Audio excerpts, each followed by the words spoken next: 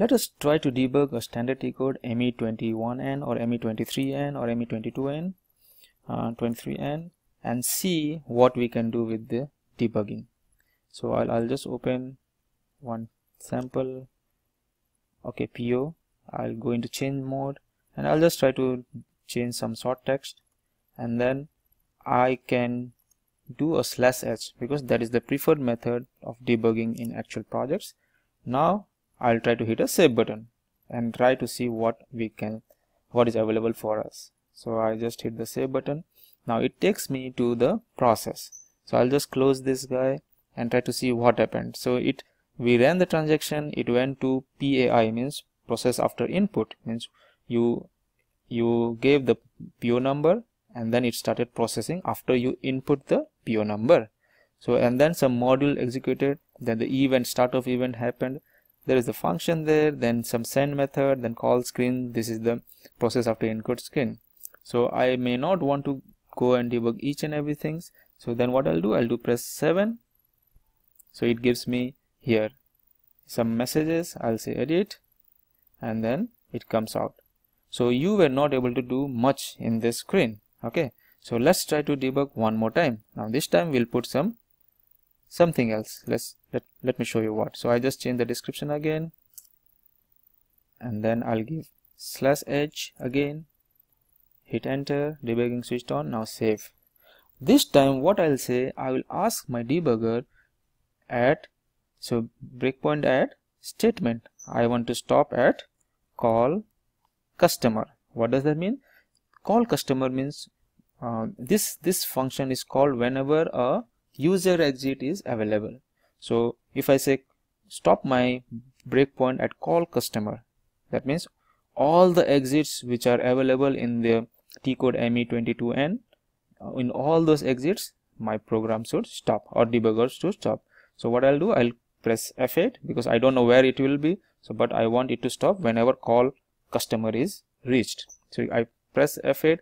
Look here, the call customer function was called. So this is a user exit for com_tax. So I don't know what is it. Okay, this is in a standard, this is the standard program. You still in the standard function, it is a standard subroutine. In that there is some user exit. Let's see if this user exit has been implemented. If the user exit 001 has been implemented, so in that case if you do F1, it will go inside it. If it is not implemented, it will do nothing. It will just go to the next available line. It will come here.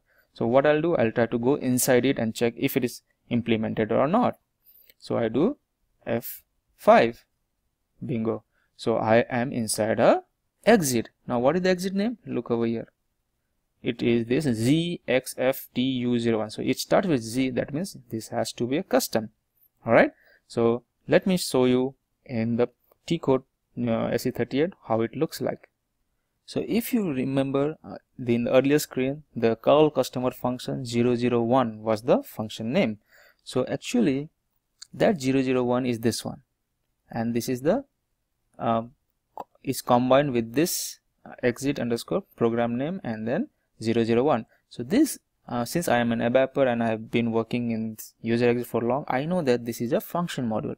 So the function overwritten over here. So if I copy this and go to SE37,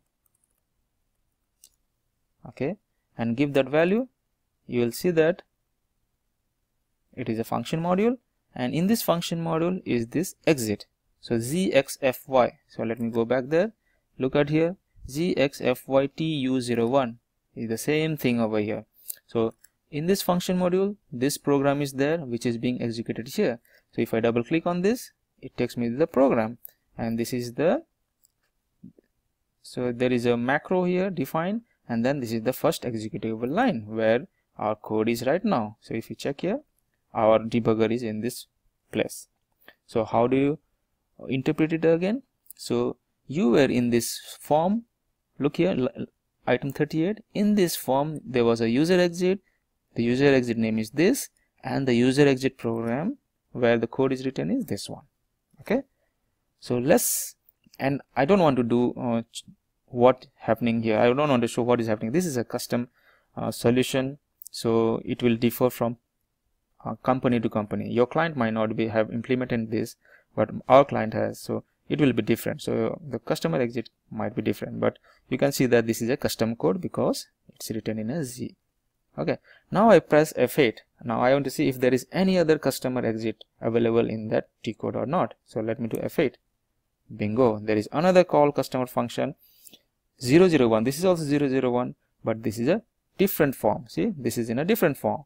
The other one was in some other form and this is in this one. So now I don't know whether this user exit had been implemented or not, but I can always test it. How? I just do a F5. I do F5 or a single step.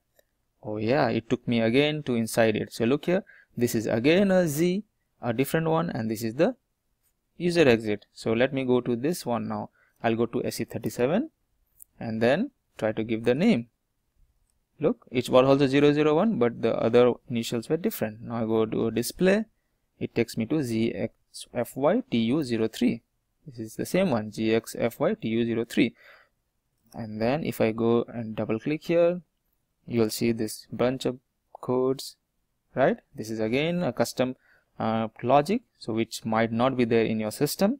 Even the exit might not be implemented in your system if it is not needed. So, but it's always good to know. Now I want to come out of this exit. What I'll do, I'll hit press 7 or return, right? Here I go. I came out of the exit now. And then if you see here, so you went to this form, you are in this form, and you came to this form from this function, and through this function from this. So these are the steps. Okay, and you remember this circle?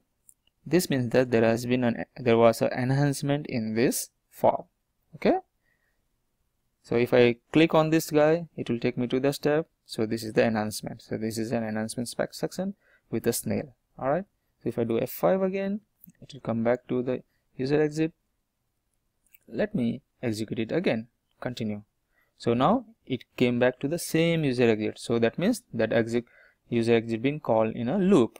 All right, if I do again F8, it takes to the next user exit, same user exit, next user. So it keeps on calling in a loop. So it might be good for you that it's there in a loop, and you might put your logic. All right, so let me come out of the, or how do I see what are the breakpoints I have attached? So this is the breakpoint, and it's the dynamic breakpoint which is at the call customer. Now I want to delete it. All right, delete the exit and save it. Now I want to come out of my system. Now I'll hit edit or save. Okay, you're done. So you were able to save a data.